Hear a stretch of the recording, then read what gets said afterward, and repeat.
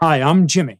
In this video, we're looking at 5 value stocks that are from different sectors and different market caps. So we came up with these value stocks by looking at the valuation methods that are most appropriate for each company's individual sector. Okay, so let's jump right in. So our first company is Citigroup, ticker symbol C. Now, this company is actually the largest company on our list. And as you can see here, our best valuation method for a bank is price to book value. By the way, this is our Investors Grow website. This is the website we're using throughout this entire video. If you want to get access to this, link in the description below. So the way we can read this chart for Citigroup stock is we want the price to book value to be below the 10-year average. With that, we can see that the current price to book value compared to the 10-year average, that the current price to book value is a little bit lower. In fact, if we check this chart over here, well, we can see that the fair value of Citigroup stock using price to book value would be about $71 per share. And again, price to book value is a solid valuation method to use for most banks and insurance companies. Okay, so now let's check out some of the numbers. Now, I want to point out that Citigroup is actually a company that I personally own. But here's the Achilles heel for Citigroup at this point. This is a chart of revenue. And looking at this chart, you might see the same thing that I saw, and that is, look at that. It's gone a whole bunch of nowhere for the past decade. And that's been the problem. So over the past few years, they brought in a new team and they're trying to ramp up revenue, trying to generate growth once again. This is the very reason that Citigroup is currently trading at a discount compared to many other banks. So when I say that this one's a value stock, the real question is, do we believe that growth will once again be reignited at Citigroup? I personally do, which is why I own a position in it. But I do understand that there's a bit of hesitation with their lack of growth. Now, perhaps Citigroup is a bit too much of it's too safe. Maybe there's not enough upside for you, considering it's kind of a turnaround story. But we actually have another bank that's a similar turnaround story, but a bit more upside. And that is New York Community Bank. By the way, we didn't count this in our top 5. This is kind of a bonus stock. Well, this is New York Community Bank price to book value. So we can see that their price to book value is below all of their long-term averages. In fact, this is their 10-year average. And using their 10-year averages, we can see in this table, the fair value of this stock would be about $11 per share. Right now, the stock's trading a little over $3 per share. So this one, there's significantly more upside, but there is a bit more risk. So basically, what happened with this bank is they ran into some trouble with their New York commercial real estate. This is the bank that ran into some liquidity problems, and they had Steve Mnuchin, who was the former head of the Treasury.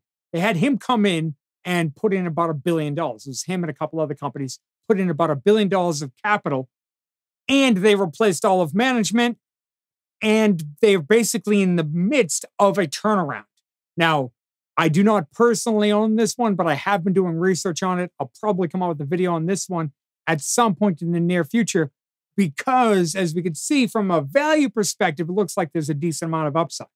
Okay, let's go on now to our next company, which is actually a home builder. This is our second value stock. So we can see on our DCF calculator here that the fair value is coming in at about $88 per share.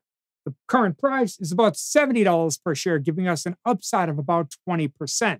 By the way, for all of these calculations, we're actually using default numbers. So it's 3 years of analyst estimates, and then we assume that the company grows at our perpetual growth rate, which is 2.5%. So if anything, we're being a bit conservative if we think the company is going to have any sort of reasonable growth more than 2.5%, then our numbers will be conservative. So this 20% upside are using those fairly conservative numbers. Okay, now let's jump in and look at some of their numbers. So this is revenue. So as we can see in this 10-year revenue chart, the trend has been higher. Now, one thing to keep in the back of our mind is that right now, interest rates are fairly high relative to recent years. And there's talk about interest rates at some point in the near future being lowered again. Well, if interest rates were to drop, you would think that home builders would do fairly well from that, or at least the housing market could once again continue to grow, which should help a home builder like this. Then when we jump over to free cash flow for KB Homes, well, we can see that over the past decade, outside of 2020, since 2014, all of the years for KB Homes has had positive free cash flow. By the way, blue bars are historical numbers, green bars are analyst estimates. And these are the exact 3 years of analyst estimates we use in our discounted cash flow calculation. This is why I say that the number is fairly conservative. It's not like the growth of free cash flow using analyst estimates has been all that aggressive. So if we're looking for a smaller home builder, this could be a good one to consider. Okay, now let's jump over to our next value stock, which is a retailer, and that's American Eagle Outfitters. So according to our discounted cash flow calculator, the fair value for AEO is about $24 per share. Right now, the stock's trading a bit over 20, so we get about a 10% upside. Not quite as big as KB Homes, but still a decent upside considering this one also pays a dividend. Now, when we jump over and look at their revenue, what we can see, just like we saw with KB Homes, revenue has been consistently growing, which is not too bad considering they're a retailer. And then when we jump over to look at their free cash flow numbers, and again, this is using analyst estimates. Green bars are analyst estimates, and those are the exact same bars that are being used in the discounted cash flow calculator. I'd also like to point out that the assumption is after that third year there, that 387 will grow by 2.5% per year. That's kind of the baseline assumption with the DCF calculator. If we think growth is going to be at all better than that, then our 10% potential upside here is a bit conservative. Okay, now let's jump over to our next value stock. So this one's called Corpay. And basically what this company does is they help facilitate corporate payments. Let's imagine employees going to buy gas on the company's expense. This company processes those payments. Well, we can see that this stock has a fair value of about $337 per share. Right now, the stock is trading right around $255, $260. Well, that's an upside of a bit more than 20%. Okay, now let's jump over and look at their revenue numbers. So we can see that their blue bars, they've only got a few of them. That's why here we've added revenue estimates according to analysts. We can see that broadly speaking, the trend is higher. Then when we jump in over and look at their free cash flow numbers, once again, free cash flow is climbing considering the companies, we've only got limited data for how long this company's been trading. But again, this is the actual analyst estimates we're using to come up with our free cash flow where we saw a 23% upside.